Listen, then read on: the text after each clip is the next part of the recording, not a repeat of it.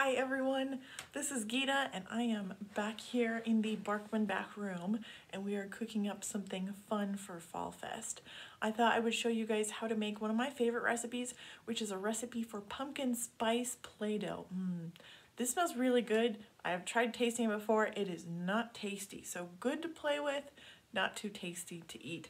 So what you're going to do, super simple, we're going to get all our dry ingredients here together in the same bowl, and just to double check here, you're going to do 1 cup of flour, a half a cup of salt, that's a whole bunch of salt, but trust me, that's what the recipe needs, and 2 tablespoons of cream of tartar. Cream of tartar is going to look something like this. And then our magical special ingredient, pumpkin pie spice, you will need 1 teaspoon, only 1 teaspoon. It goes a long way into making this smell really tasty.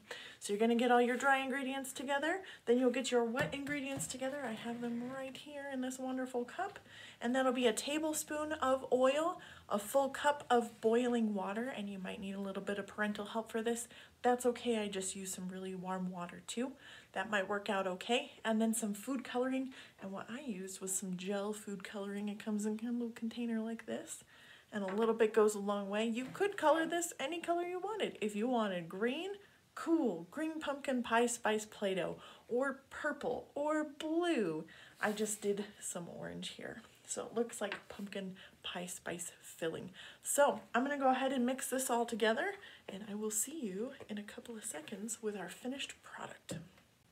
All right, guys, I have mixed up our wonderful concoction here, and it smells heavenly.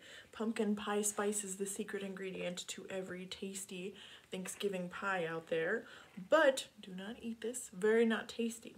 Also, at this point, you'll see it's kind of like a batter almost. It's not really pulling together like Play-Doh does, and that's just because right now our water is super warm and it's keeping everything kind of liquefied and a little bit funny looking. So give it a few minutes here, let it cool down, and then after that it'll start to pull together like a really fun pumpkin pie Play-Doh mix. So we'll see you in just a few seconds when that's all cooled off.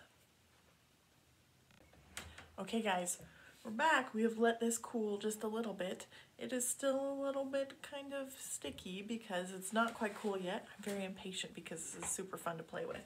But we've got our mixture here in the bowl. If you'd like it a darker orange, go ahead. If you'd like more pumpkin pie spice so it smells extra spicy, go ahead and put some of that in. Whatever you would need, so long as you keep the base recipe of that flour, water, and oil, and cream of tartar all the same. The extra stuff that you add in, such as our yummy pie spice here, or coloring, you can do as you'd like. So, I've got some wonderful Play-Doh here, and I hope you have a lot of fun with this. This is one of my favorite recipes, and you could technically use this to make a bunch of other different Play-Doh recipes. Just making sure that your add-ins, which are your pumpkin spice, and your color are a little bit different if you'd like. Wonderful, I hope you guys have fun, and thank you for joining me for today's day of the Barkman Fall Fest.